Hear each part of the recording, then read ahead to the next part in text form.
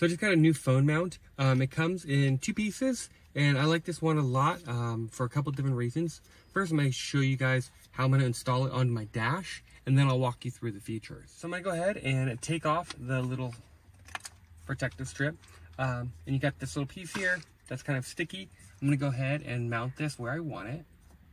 Go ahead and put it there, and then use a little suction cup to sort of lock it down. And then now we take the part that holds your phone. There's a little wing nut thing on the back here. Take it off. Take that one and slide it over the ball.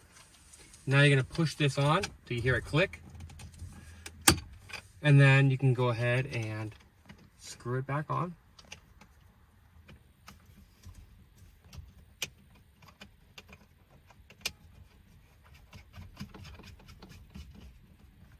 So now that's on there, good and tight.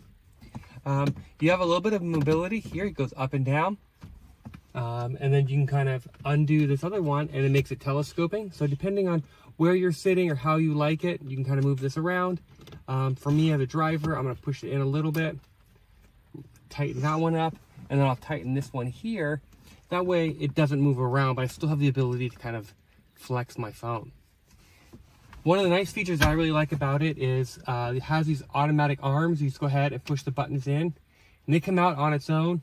And then you go ahead and sit your phone into it, and you kind of clamp it down. So that way it stays nice and secure.